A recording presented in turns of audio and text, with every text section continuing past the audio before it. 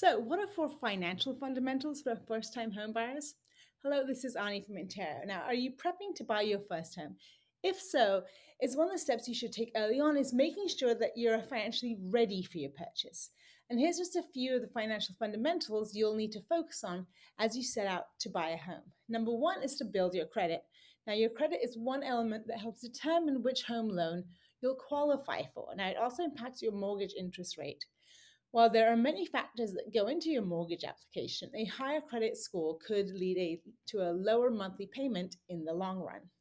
So, how do you make sure your credit is in the best shape possible when it's time to buy?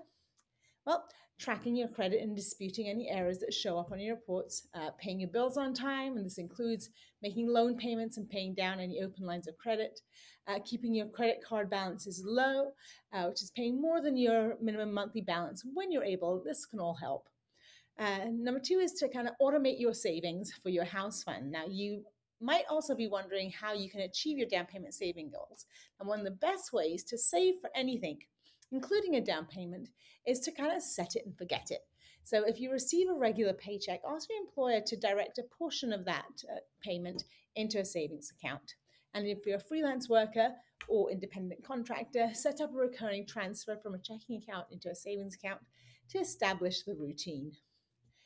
Number three is to get pre-approved. So as you prepare for your purchase, you'll also need to have a good grasp on your budget and how much you'll be able to borrow for your home loan.